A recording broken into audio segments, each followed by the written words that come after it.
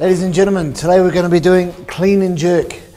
Good strength builder, mass conditioner for the whole body. We'll start with the basic movement of this, show you how it's done, and then we'll break it down and do it step by step. There's three initial movements that you do with this exercise. But first off, we'll show you how to do it from ground up, straight up to the ceiling, and then we'll break it down for you. So Cole, take a nice shoulder width hand grip apart. He's making his body stable, he's bringing his back nice and flat, he's squatting into the position. So make sure that you keep your back nice and straight and you squat using your legs. Okay, come up for the full clean and jerk, Cole, straight up to the ceiling. That's a solid fluid motion. There's no bad form in that. He's keeping it nice and strict form. What I'll do now is we'll get to break it down so you can see the actual strictness of this and how it's done step by step.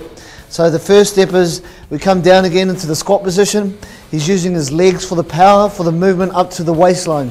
From the waistline he'll flick his wrists and he'll bring it up to his shoulder level on top of his chest.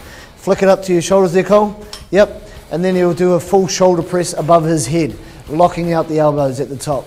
Okay, see his body is nice and straight, he's nice and grounded to the floor, and what that's doing is working your whole body from your legs up to your lower back and also up to your shoulders, your chest. So it's a whole body workout.